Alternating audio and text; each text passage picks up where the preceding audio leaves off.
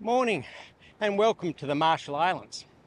Do you want to see what mountain climbing looks like on Marshall Islands?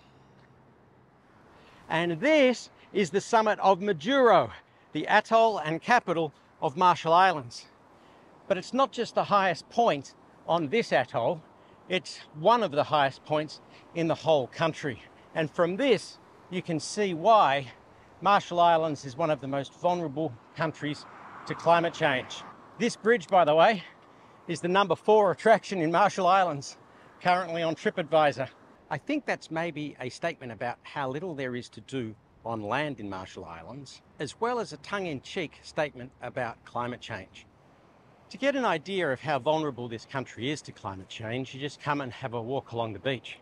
Tide is currently going out, so we have a good maybe 30 metres of beach.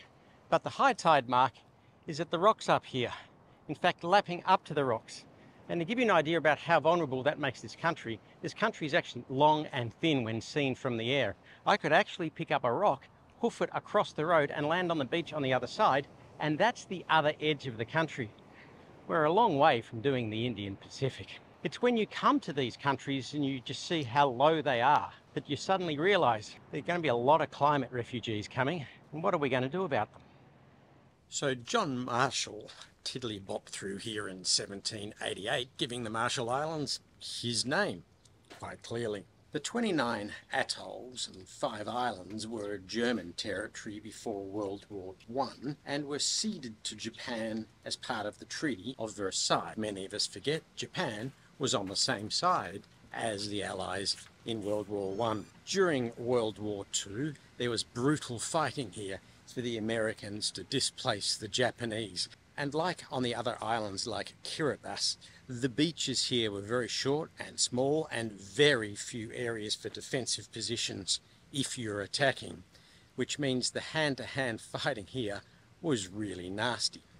The Americans took over in 1944 and maintained the Marshall Islands as a trustee territory. Now, once the United States took over the Marshall Islands, they thought, Ripple, what a great place to do some nuclear testing. So up in Bikini Atoll,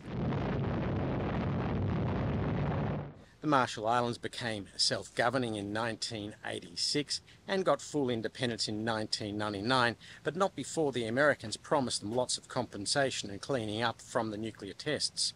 One aspect of the nuclear testing here on Marshall Islands is the atolls that were used required the forced removal of the people who lived there. And they were promised compensation, and it never came.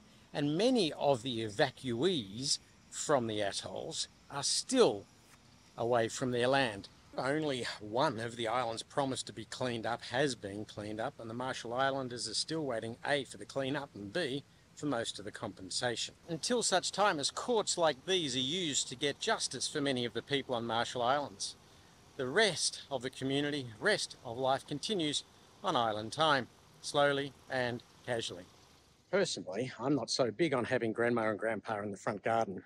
The Marshall Islands have continued their zoom through the space race because all of SpaceX's 5 test flights of their giant rockets happened here.